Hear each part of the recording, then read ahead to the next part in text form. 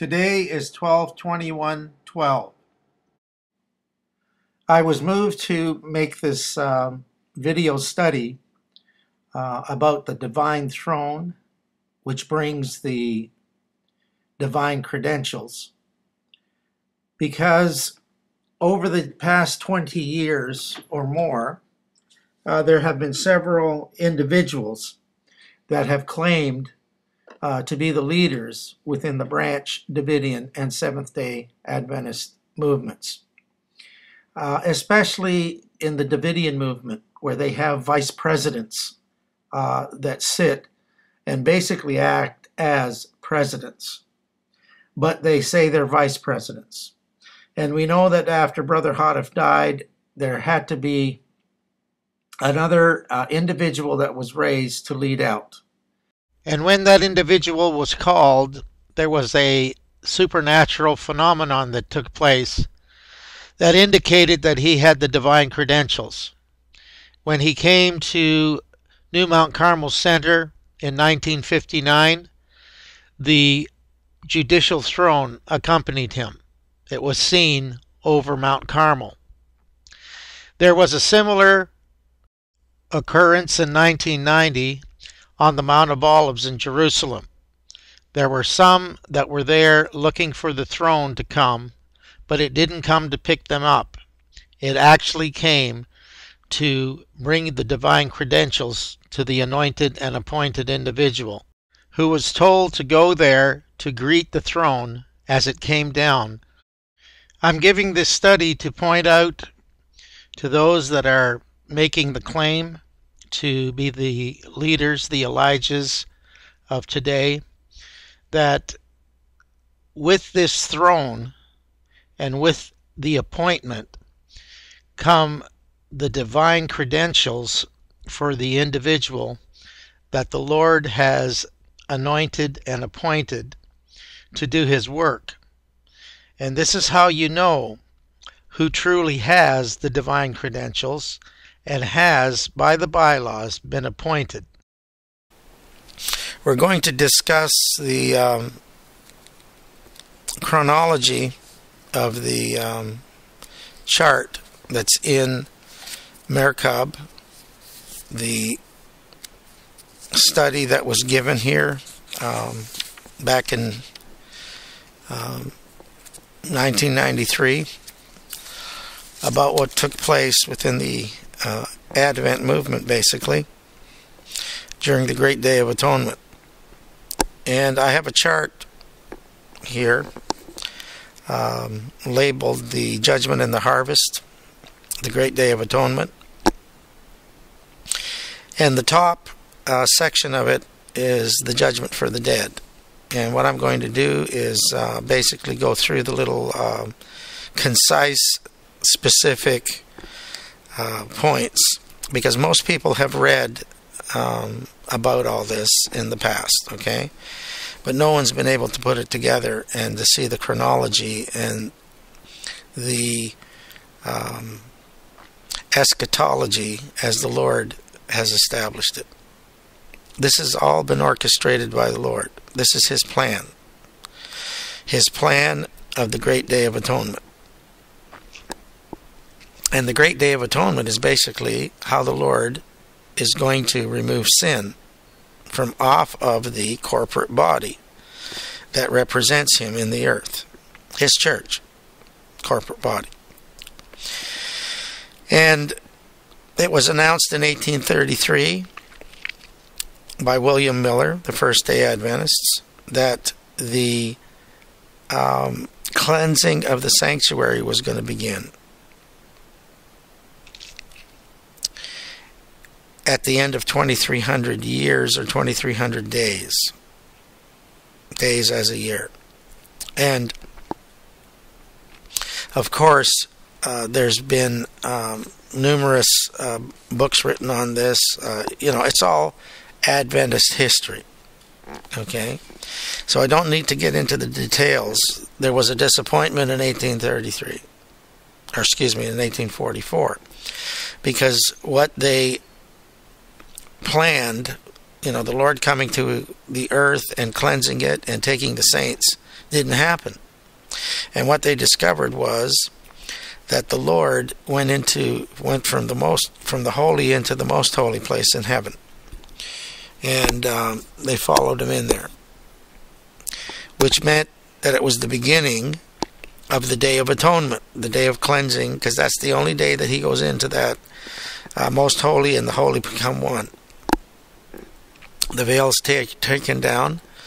The outer door is closed, so you can't see in. But the veil in the temple is taken down, so the holy and the most holy apartments become one. And he began the investigative phase of the judgment, investigating the books of those that have been faithful, or those that have claimed to be following Christ. And he looks through the books, because the atonement is only for Israel. You have to understand that. It's not for the Gentiles. It's not for non-believers. It's for the 12 tribes of Israel. When they were basically surrounding the temple, the tabernacle, and this had to do with their condition of that year. Were they obeying the laws of God? Were they allowing the Holy Spirit to lead them into all truth and convict them of sin? Because they had a visible presence in the tabernacle. They had a cloud by day and a fire by night. I mean, you can't get any closer than that. And if the Holy Spirit the Shekinah wasn't appeased, well then there was trouble in the camp. And the leaders had to get rid of the sin that was in the camp.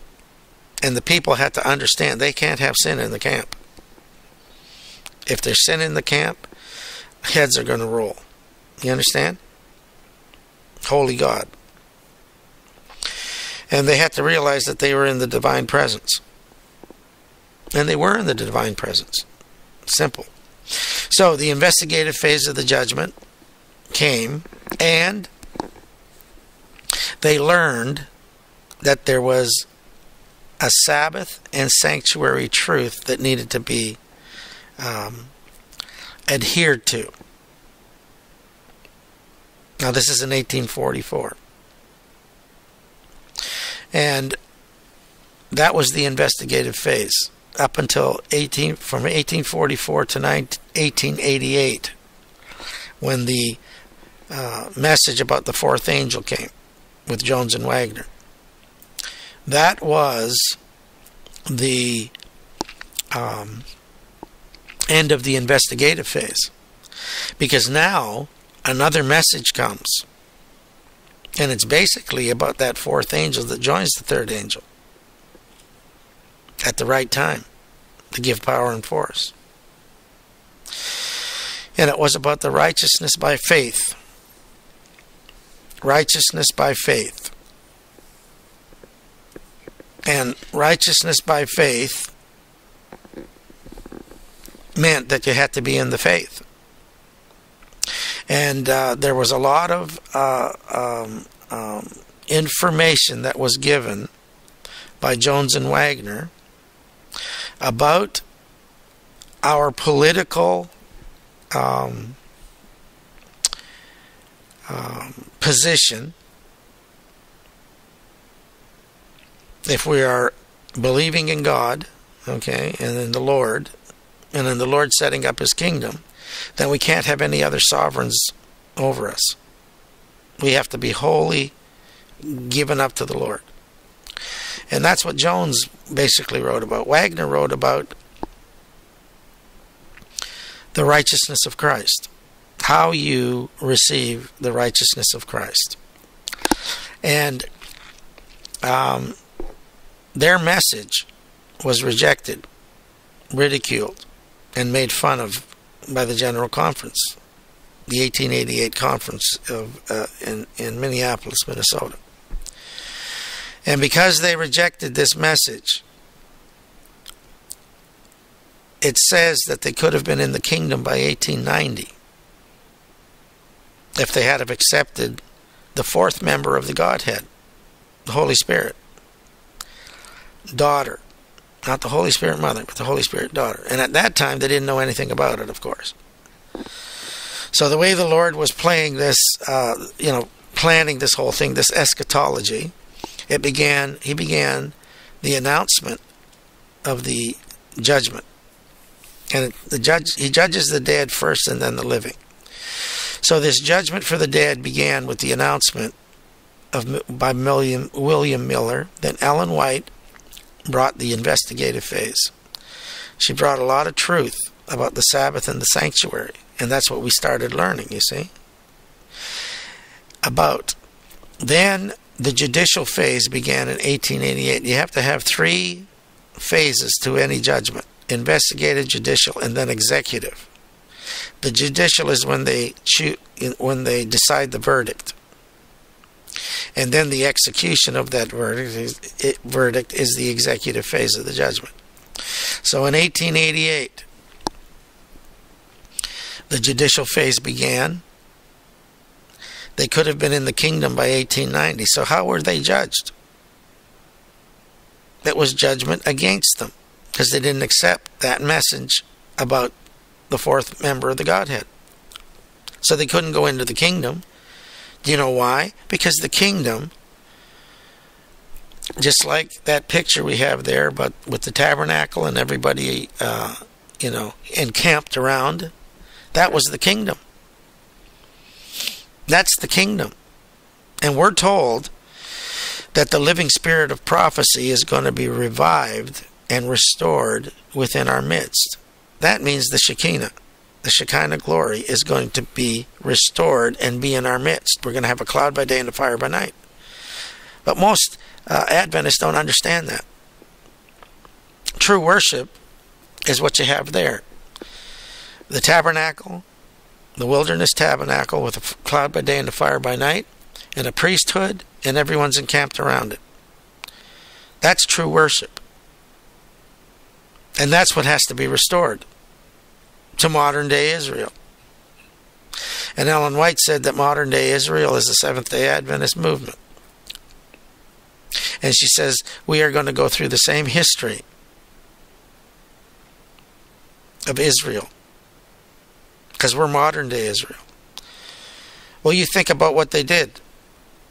You think about them coming out of Egypt and being 40 days in the wilderness and 40 years in the wilderness, and making their way to the kingdom and all the different things that happened to them with Moses and Aaron and Pharaoh and on and on and on. We're going to have all those. Those were the types. We're going to have the antitype. So I don't want to belabor it. I want to go through this really quickly, and then we can start studying it in detail. But today I just want to touch on what this means. So we have the executive phase coming in 1930 with Brother Houteff. There was a 40-year 40 years from the time of 1890 to 1930.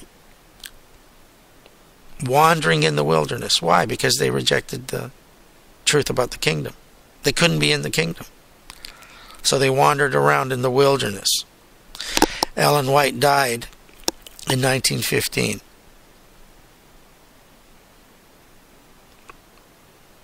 We didn't have a prophet until 1930.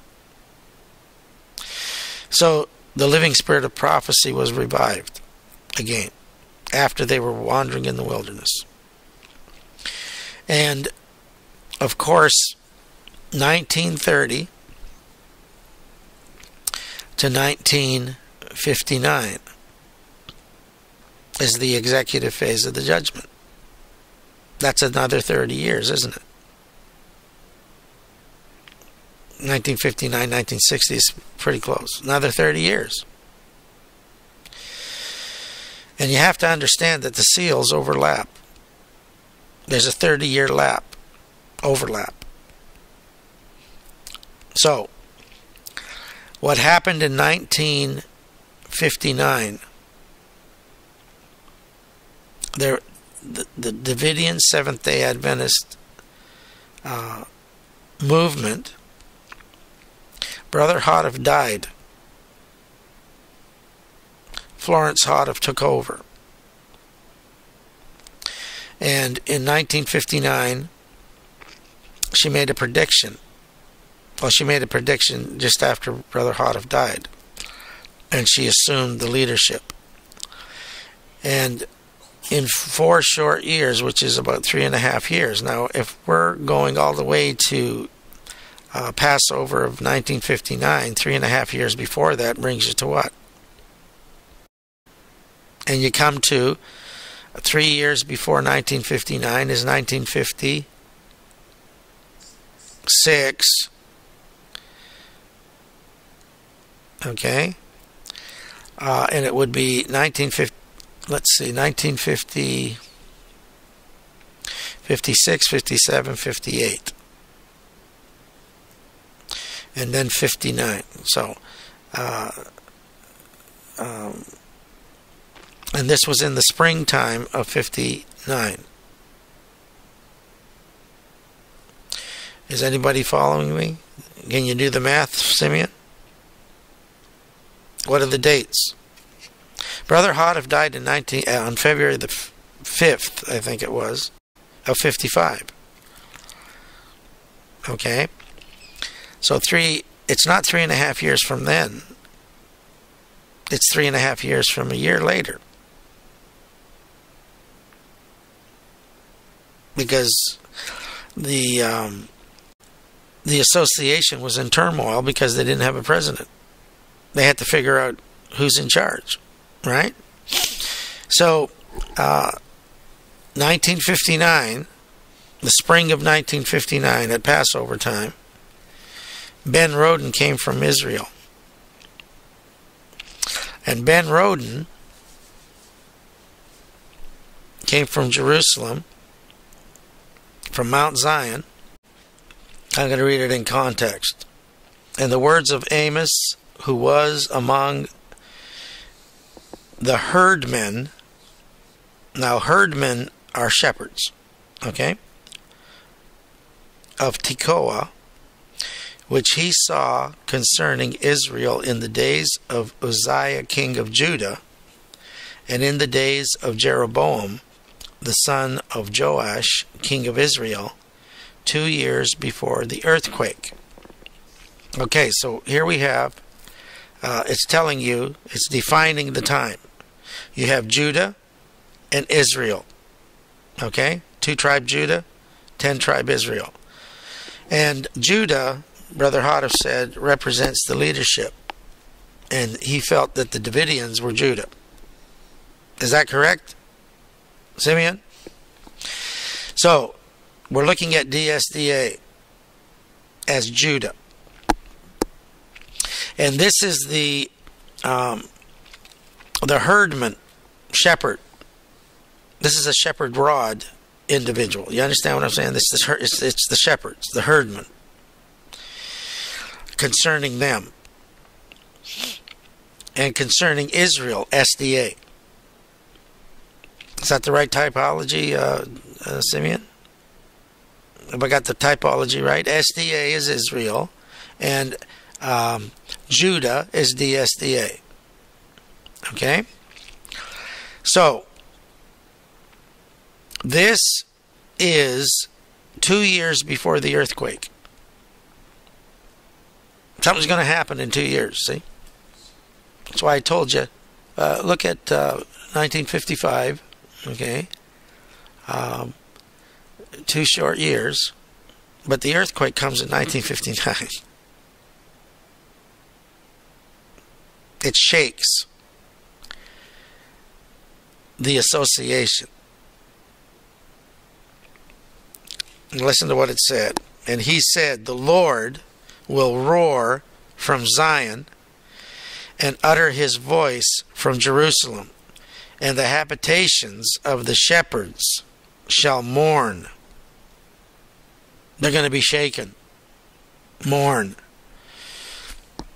and the top of Carmel shall wither. Now, why are they mourning? Oh, Brother Houteff died. But another reason why they're mourning. See, they have no president. God gives them a president, but he sends them from Jerusalem and from Mount Zion, and he roars through that individual to these people who think that they have a leader, and it's Florence Houteff and an executive council. They took his place. Now, Brother Houteff, in September of 1954, wrote that they have a new program. It's a gospel program. What they're going to do is sell the excess and then the whole of the property. And he said, we're going to sell first the real prime real estate in the Peach Orchard. And then we're going to sell the rest of it. Because the Lord wants us to sell all that we have to buy the kingdom. And he says, and the kingdom is likened unto a man who finds a treasure in a field, and he hides it from anyone. He doesn't tell anyone that he found the treasure and he found the field. And he buys the field. But before he can buy the field, he sells all that he has to buy the field. Now, you know that field, the word field in Hebrew is Carmel. Because Carmel is a fruitful field. So field in Hebrew is Carmel. So, Brother Houteff sold old Mount Carmel to buy new Mount Carmel. And yes, he died while that was going on. But I guarantee you, he left instruction with his wife to do it. Because she couldn't just take, the funds, and according to the bylaws, only the president can sell and convey property, right? So he had to have something to do with this. And just because they can't find it, well, he hid it. So they couldn't find it. You understand? God hid it from everyone's view. And he bought New Mount Carmel Center. Now, they were there at New Mount Carmel Center for, years. For, Brother Houteff dies at 55. By 1959, they're waiting for the chariot to come. So there was a 3.5-year period where they had to move from Mount Carmel, sell it all, move from Mount Carmel, and come to New Mount Carmel. And be ready for the chariot, because that's what she believed. And she believed that he was selling it, because he wrote in that symbolic code, the kingdom of heaven is likened unto a man that sells all that he has and buys a field with a treasure in it. So what do you think she was thinking? The kingdom. And she knew that they had to go to Israel for the kingdom, right? So she saw New Mount Carmel as a gathering place, and they all thought it was for the 144,000, and they thought there was going to be 144,000 people here, and you got to gather the wave sheaf first before you gather the 144,000. So this executive phase of the judgment, you see, they're learning what Ellen White taught. They investigated it. Then Jones and Wagner. And Brother Houteff, I believe, was a repeat of Jones, Brother Jones' message about the kingdom. And he had this message about the kingdom, you see. And so his wife thought, oh, we're buying Mount Carmel so we can gather there so that the chariot can come and get us and we can go to Israel. Well, Ben Roden comes from Israel. He fulfills this prophecy here of Amos, who was among the herdmen of Tekoa. He was a shepherd's rod.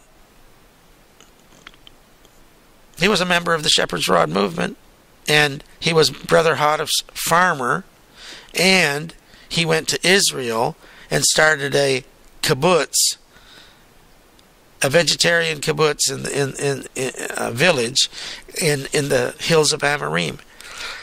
Now, what in the world possessed him to do that? Well, the Holy Spirit, because he was anointed of God. He was going to lead them into the kingdom. So we had a repeat of what happened in 1888.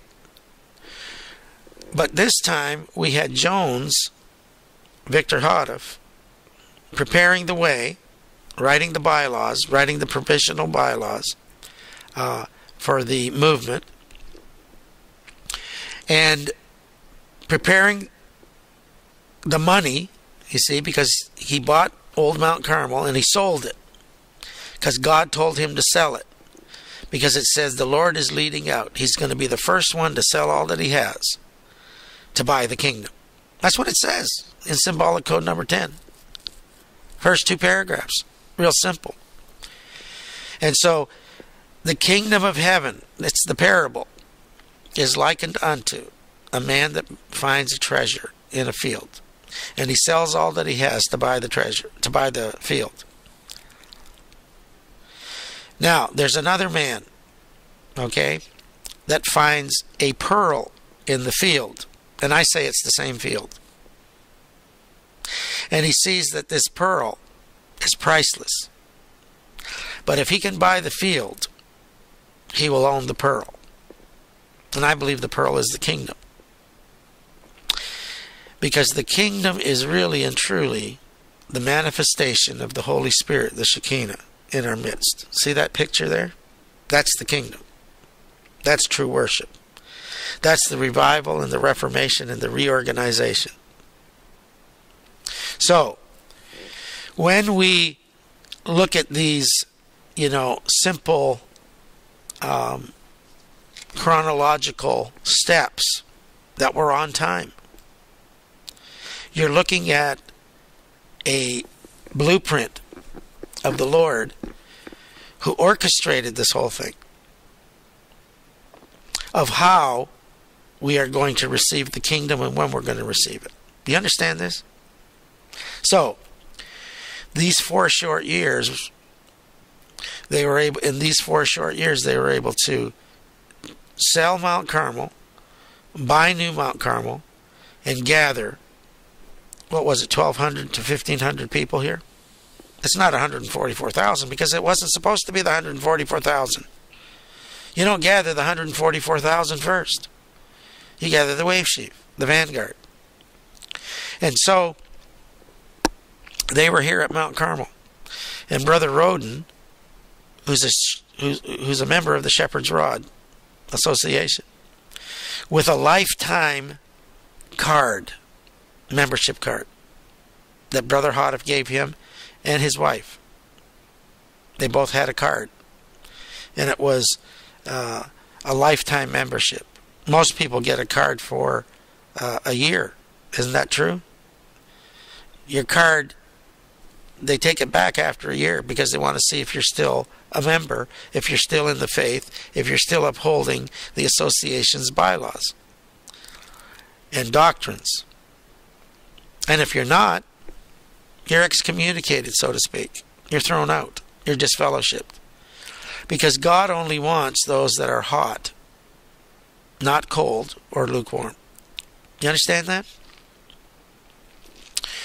So, Ben Roden had to be pretty hot because he had a lifetime membership. He was anointed. So he comes and he's, the Lord is roaring from Zion through Ben Roden. He comes from Israel, Mount Zion and Jerusalem, and he comes. And he comes to the habitation of the shepherds, where they're mourning. You know why they were mourning on that morning? The morning of I guess, Passover, 1959? Because the chariot didn't come. Huh? Yeah, they had a disappointment. They were mourning.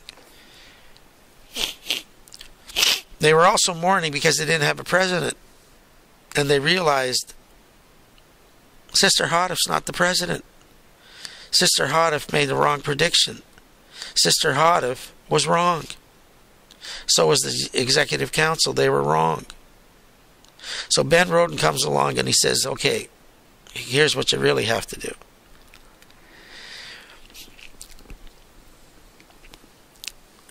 He said that you're supposed to go sell all that you have. See, this is how you get the kingdom. You sell all that you have and you buy another field.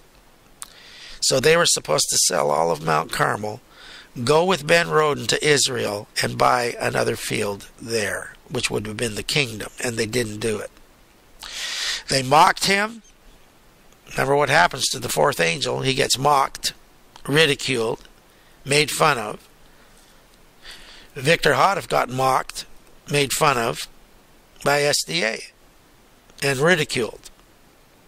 Brother Roden got mocked and ridiculed by Judah and Israel, because Ben Roden represents the tribe of Benjamin, and Judah, you see, two-tribe Judah is Benjamin and Judah. You understand this? And Benjamin, the tribe of Benjamin, the Benjamin Roden, is the smaller tribe. But it's like the lone wolf, because Benjamin was like a lone wolf. Okay? And he devoured the prey. Why could he devour the prey? Because he had the anointing. He could go in and he's devouring the sheep, the shepherds. The sheep of the shepherds, the flock. So when Ben Roden came from Israel and he pronounced, the judgment, the executive phase of the judgment on Sister Houteff and the DSDA, there was a spiritual slaughter. Now, let me explain to you that the Lord, if I say the Lord roared, what roars? A lion. So the Lord, as a lion, sent Ben Roden from Israel to roar at the sheepfold here, and there was a spiritual slaughter. He devoured them. Yes, they threw him out. But what he said to them when they were throwing him out, and there were 7 Davidians that went out with him, because they were Davidians at that time. He says, you just wait. I'm going to be in and you're going to be out. I'm going to be in and you're going to be out.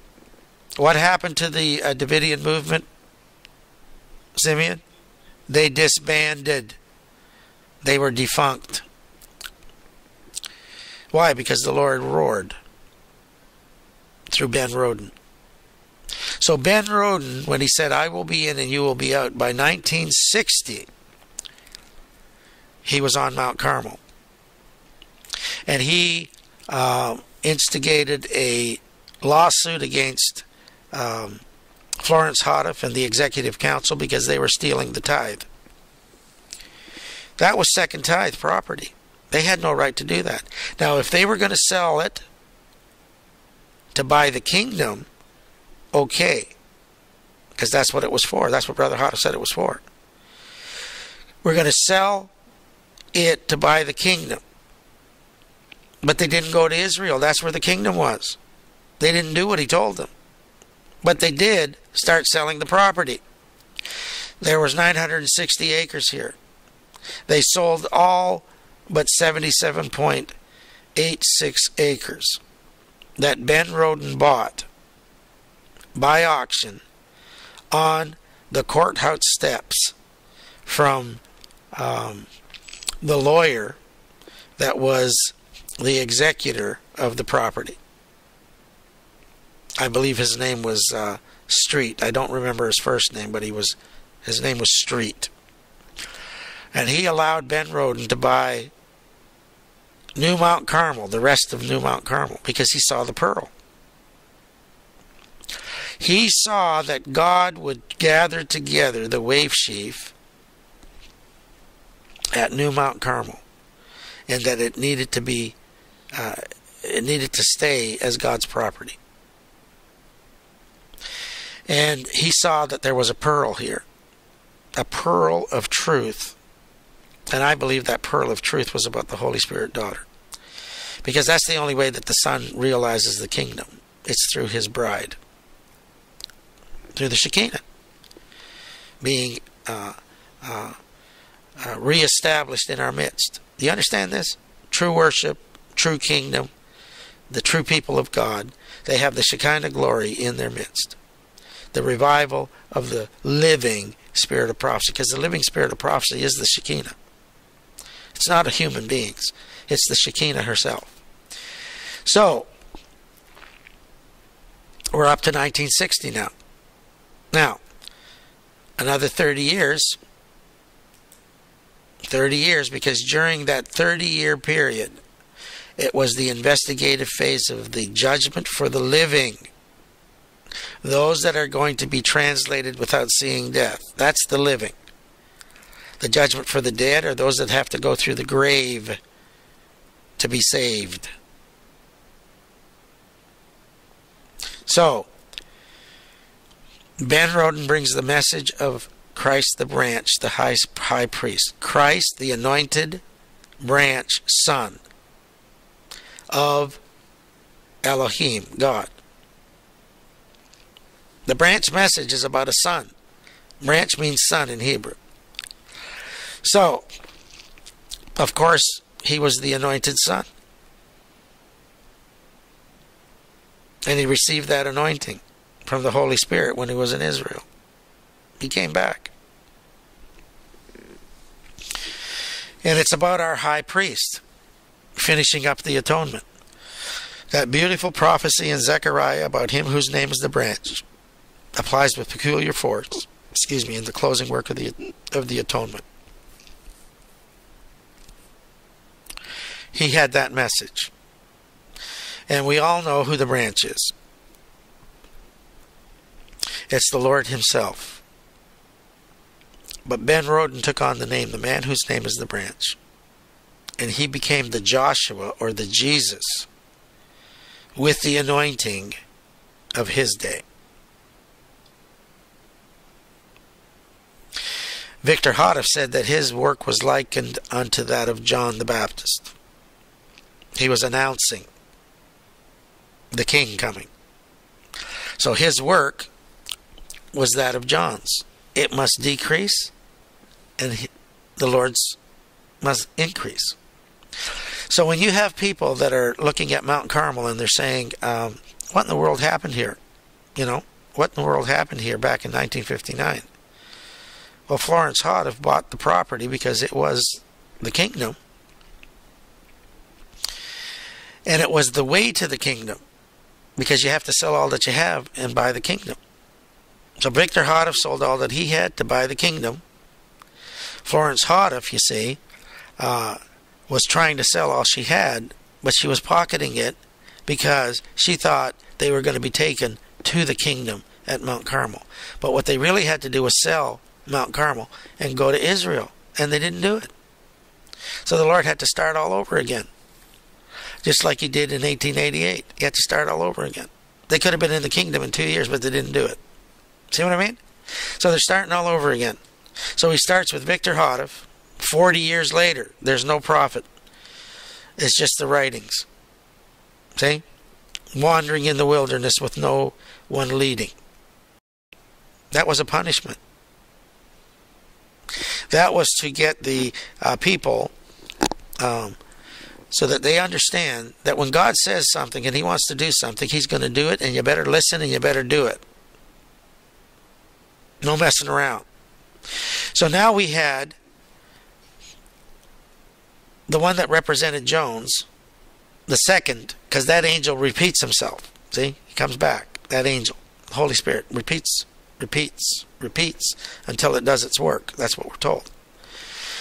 Victor Houteff has a similar message to Jones's, but he elaborates on it. Sets up the kingdom, the rules of the kingdom, the whole bit. He even had his own little kingdom here. And he was showing how you have a kingdom here in Waco. You see? And then he sells that. And he knows he has to sell it before he dies. September 1954. Symbolic code. Number 10. He says we're selling everything. That means the kingdom's coming, or the judgment for the living is beginning. So he's announcing it. He's saying the king's coming if the kingdom's coming. You understand what I'm saying? So he was announcing Ben Roden. And Ben Roden brings the message of the righteousness of Christ, because that's what the atonement's all about. It's taking on the impartation of the righteousness of Christ, literally. Okay? But he had the investigative phase of the truth about it. And then Lois had the judicial phase about the Holy Spirit is the one who brings forth the righteousness of Christ when she dwells in us. You see? And so there was an investigative phase of two,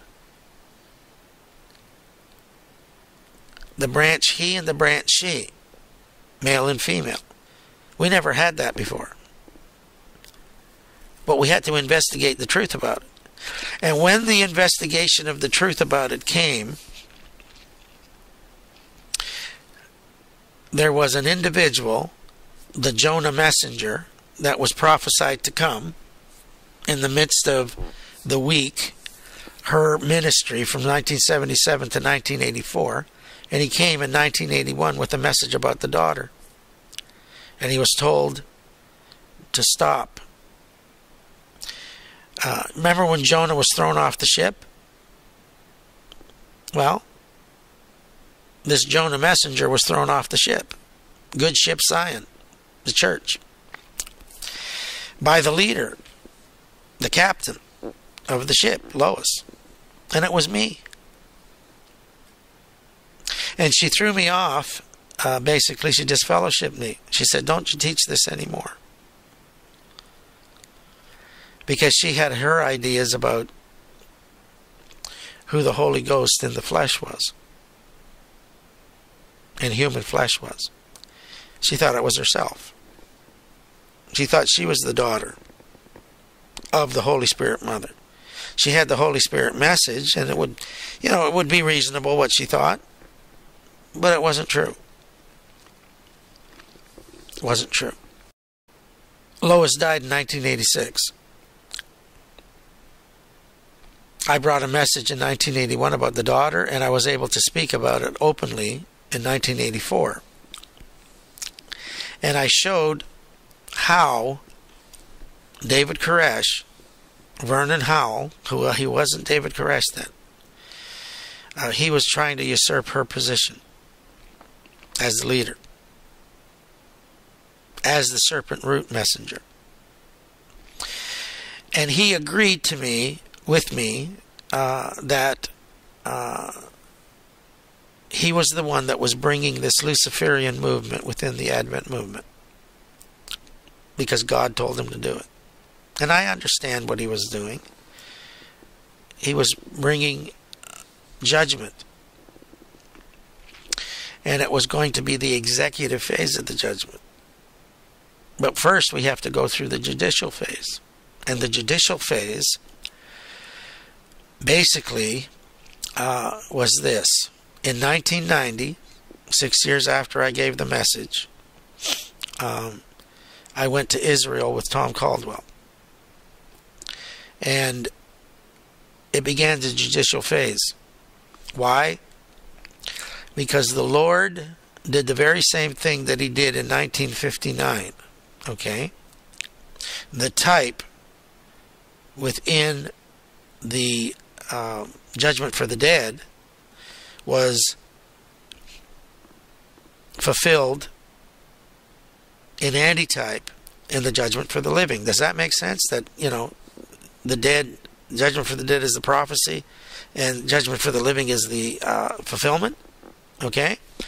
Now, what is it that happened? Here's what happened. And there's still confusion about it today, but I was able to help the individuals that were confused on this matter. And here we go.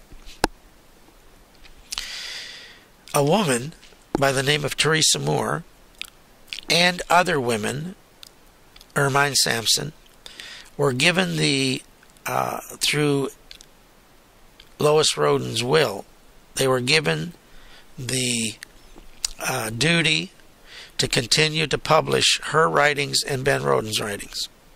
Publish them. Okay?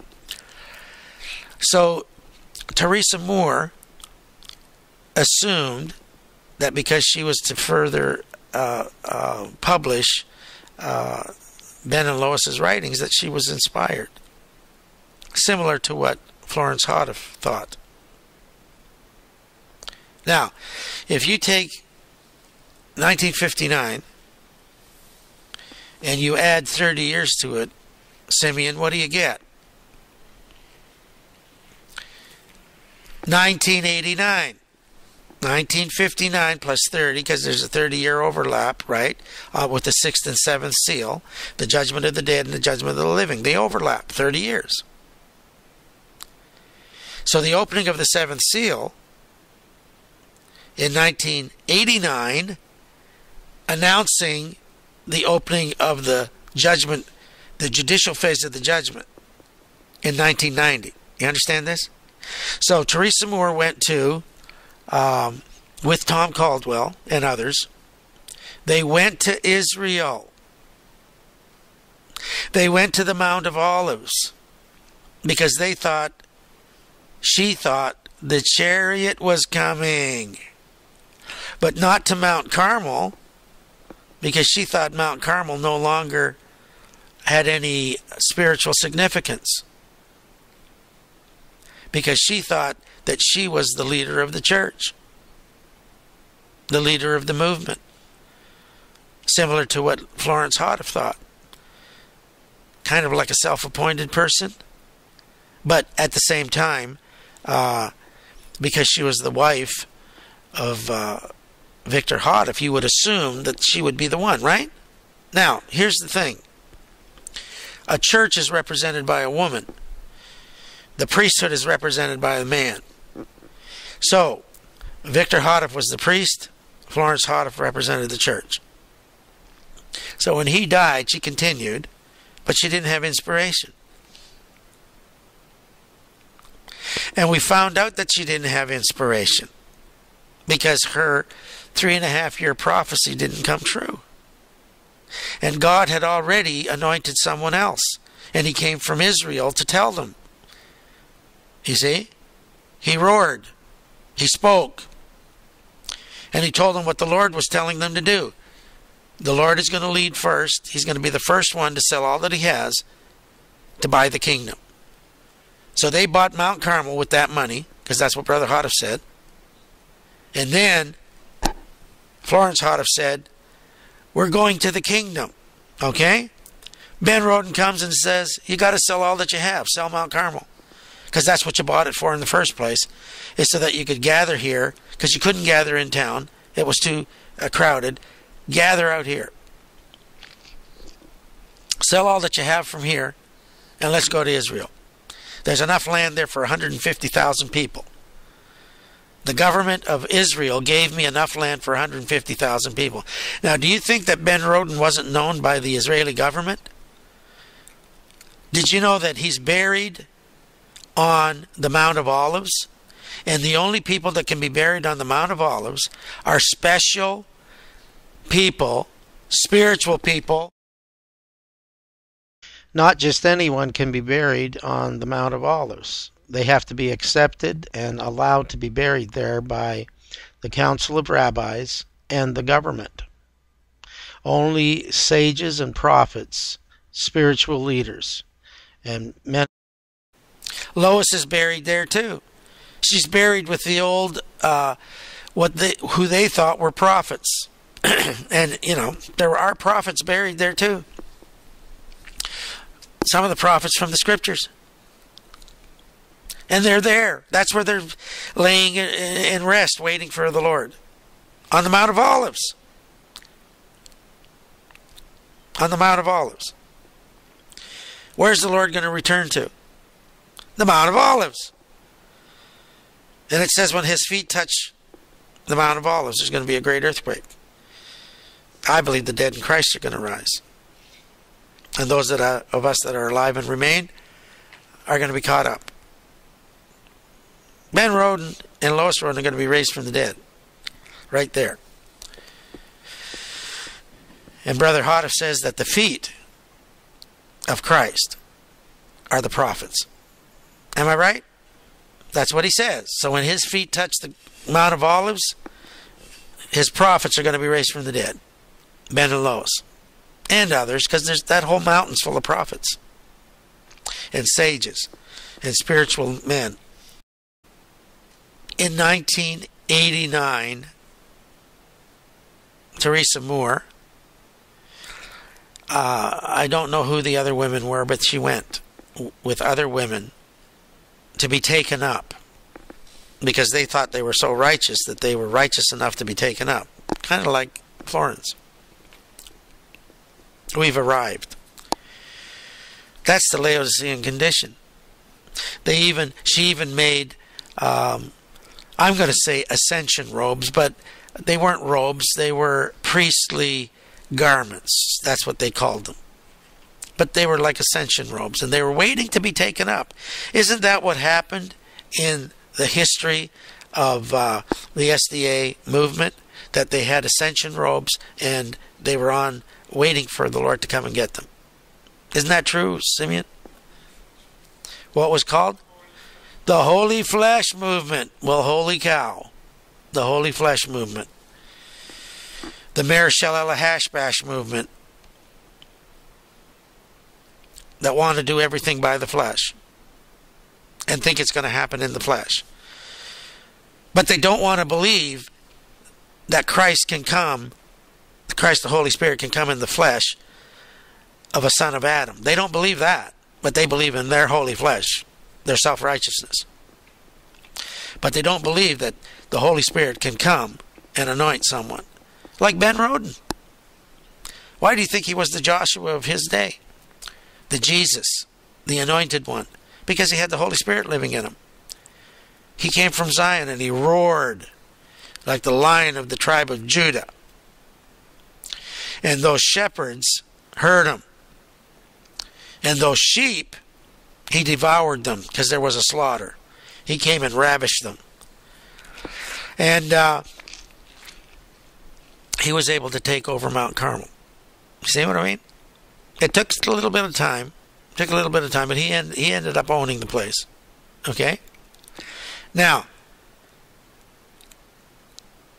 Teresa Moore, with Tom Caldwell and others, went to Israel, went on the Mount of Olives, and were expecting the chariot to come down. It didn't come down. Oh, well then it must be in the fall. Let's go at atonement time. So they go at atonement time. Strike two. Strike one, strike two. We have come to the end of part 1. You can continue with the video, if you wish, into part 2.